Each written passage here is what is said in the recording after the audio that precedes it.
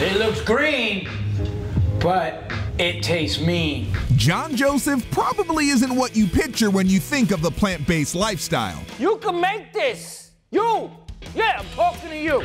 But this 57-year-old is not only the lead singer of a punk rock band, he's also an author, an athlete, and a YouTube cooking show chef.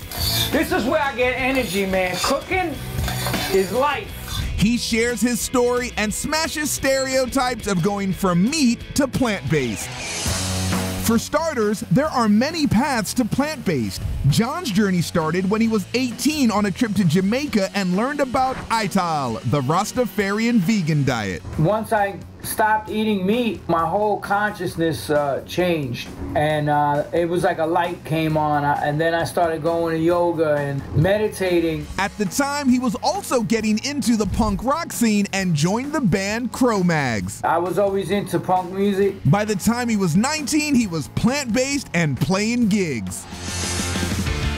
Next, from stage dives to finish lines, John proves you don't need meat to compete. I've done 11 Ironmans. I've been an athlete my whole life. And at 57, he continues to race and still shreds on stage, all while eating a meat-free diet. You know, I never accepted things blindly. I used my body as a laboratory over the years. I never did steroids. I never did any performance-enhancing drugs. I raced clean and on a plant-based diet.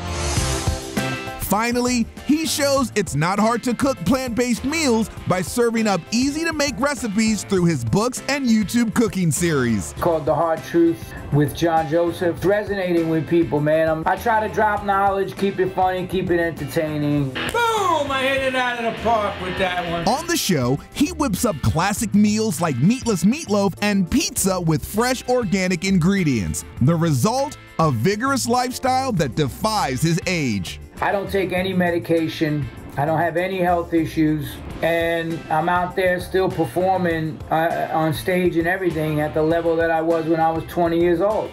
So the proof is in the pudding. Strawberries, mangoes, banana, pineapple. Boom! A punk rock Ironman proving you don't have to be soft to be plant-based.